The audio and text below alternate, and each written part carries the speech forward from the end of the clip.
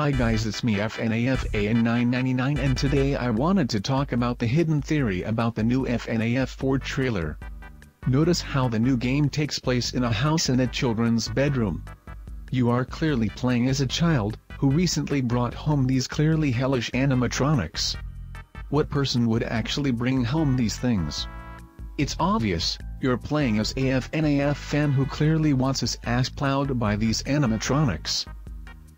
Think about it, any sane person would have jumped out the window and killed himself if he saw those things coming towards him, but not this kid. He wants what he thinks is coming, but unfortunately, this kid fails to realize that killer animatronics are killer fucking animatronics, and not looking to commit any further crimes against nature. This game is Scott's genius commentary on how retarded the fanbase is for his own game,